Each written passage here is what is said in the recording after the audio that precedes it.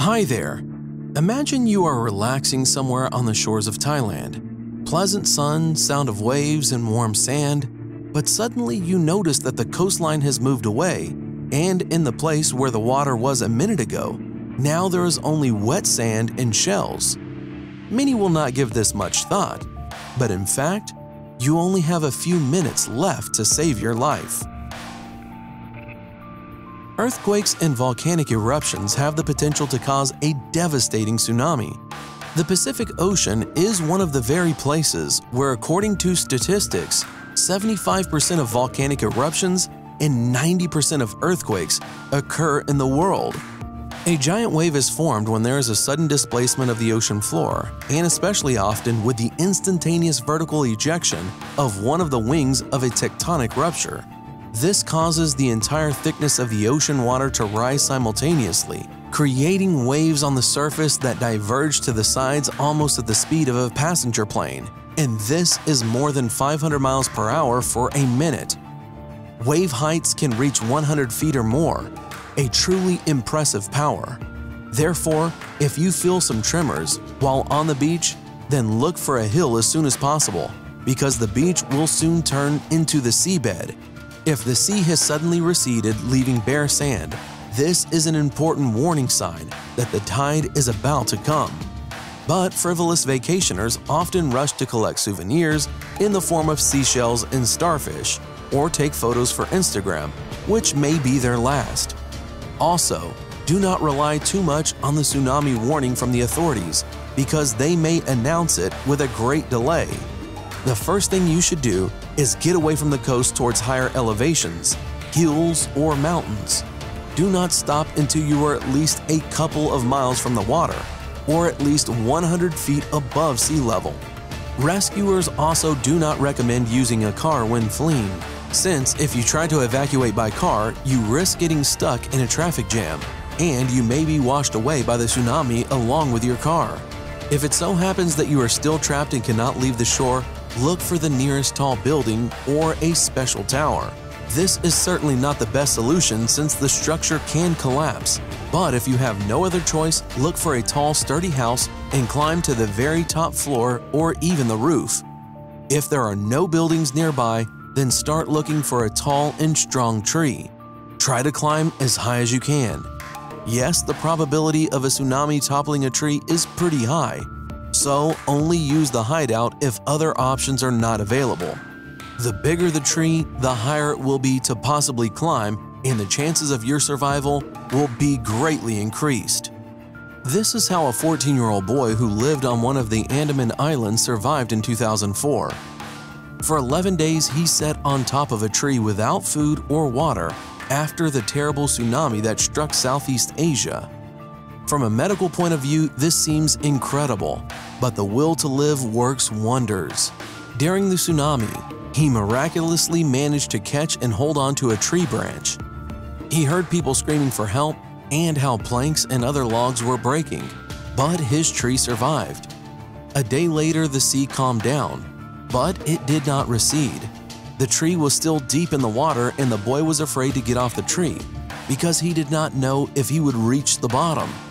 And finally, on the 11th day, he fell from the tree, and once he hit the water, it woke him up, and he realized that it was only up to his chest.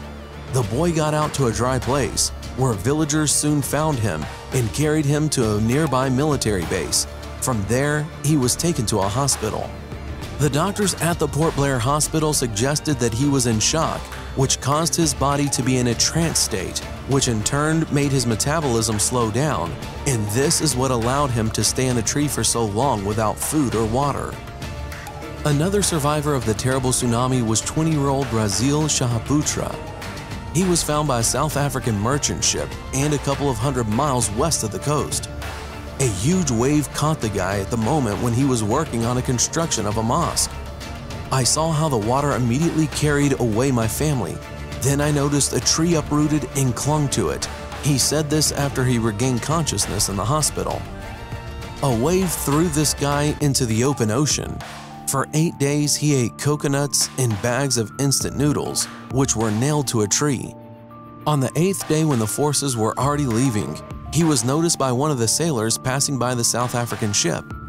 As the ship's skipper later stated, the guy was saved by a yellow t-shirt.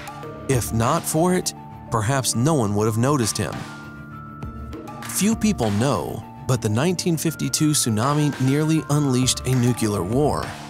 During the Soviet era, a border post was located in the city of Severokurilsk. The islands housed Soviet military bases and strike units directed against the United States and Japan. The atmosphere in those days was tense. After the impact of the first tsunami wave, a panic telegram came from one of the warships, from which it was not clear what was happening.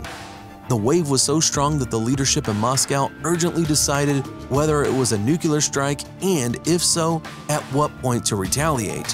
However, one of the commanders of the Navy convinced the leadership that this was all due to the earthquake, which was felt even 200 miles from the epicenter. As in many cases at that time, they decided to classify the information. Unfortunately, the place hit by the tsunami was not rich in hills and strong trees. Only 2 concrete structures have survived from the city: the Stadium Gate and a concrete monument. Only the outskirts of Severokurilsk survived.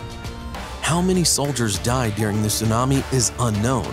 The Naval Archive was declassified, but the military documents are still classified as secret. Some reports say people ran in their underwear to the hills to escape the ocean waves.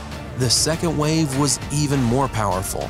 It demolished and smashed the whirlpool trucks, tractors, and other agriculture equipment and carried people into the icy ocean water.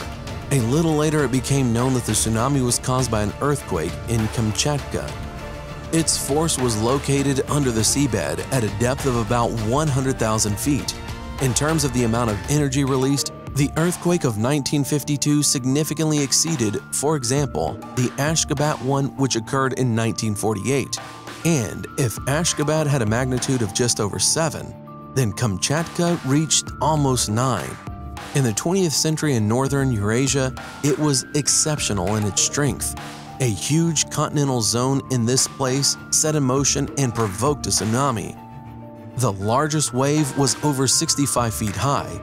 Already in 1956, an order was issued on the creation of tsunami warning services in the USSR, which is still working today.